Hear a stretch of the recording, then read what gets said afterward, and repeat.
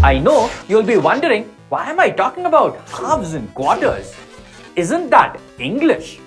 Aren't we supposed to be learning maths? And what makes maths maths? We always use numbers. That's why we call it maths. Yep, that's right. You've got to use numbers. Well, this is where I bring to you fractions. A fraction represents part of a whole. Let me repeat that for you because this is what we will be using multiple times today.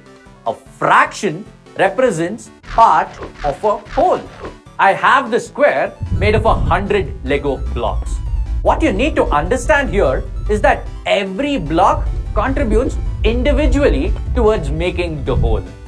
So, if you take away one block, you're removing one piece from a block made of 100 pieces, which means that each block is a part of the whole.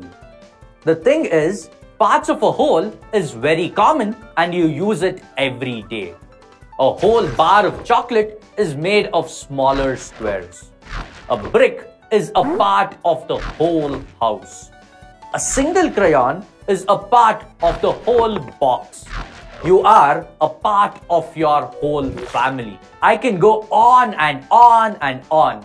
But what I have not told you is how to represent parts of a whole mathematically. Ta-da! We need to use fractions to represent this. Unlike regular numbers, to write fractions, we need two numbers. One number on the top and one number on the bottom and a line in between them. I will get to what that line means a little later. But for now, let's understand what each of these two numbers mean to us. Let us say you have a quarter of the pizza. Now, let us represent what you have in terms of numbers. Remember, I told you fractions are used to represent parts of a whole. So, in the language of mathematics, the number at the bottom tells us how many parts the whole pizza is divided into. When you took a quarter, we divided the pizza into 4 parts. So, you write 4 at the bottom. And the number that you write at the bottom has a special name. You call it denominator. So, in this fraction, the denominator is 4. And the number on top tells us how many parts of the whole you have. Here, you had 1 out of the 4 parts. And just like the bottom number had a special name, the top number also has a special name. It's called numerator. So, in this fraction, the numerator is 1. In the fraction form, we write it as 1 by 4. In this case, 1 is the numerator and 4 is the denominator. The numerator tells you how many parts you have and the denominator tells you how many parts you initially divided your whole into. Now, remember the cookie that you guys divided into 2 parts? Those 2 parts go down here. And you ate one of those parts, right? Which means that goes up there. And it is represented mathematically, like you can see, as 1 by 2. So far, so good, right? Let's take a chocolate. And this chocolate is divided into 8 equal parts. Now, I give you 3 of those parts. Since the total number of parts is 8, the denominator will be 8. And since you have 3 of those parts, the numerator will be 3.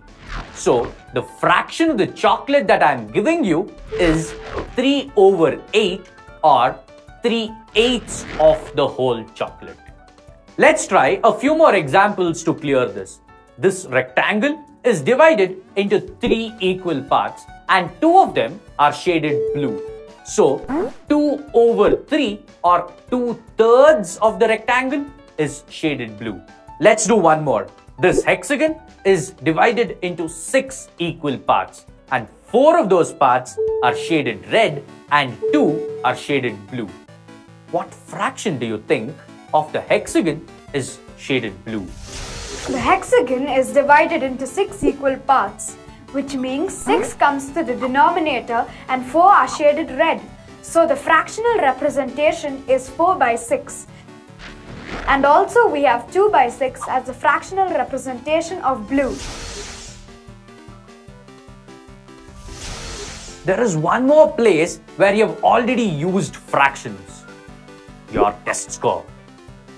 Let's see. You take a maths test and there is 15 questions and you get 13 of those questions right. That means you get 13 over 15 as a score. I know you don't like discussing your marks much, but we are going to come back to it in a while. Did you get any of that? You weren't even paying attention. This is so easy. Fractions is all about identifying the numerator and the denominator. Also, what I understand from the representation of fractions is that I can visualize a problem by bringing up an appropriate shape that can be divided into specific number of equal parts, which gives us the total number of parts, and we call it the denominator. And the number of parts that are shaded amongst the lot gives us the numerator.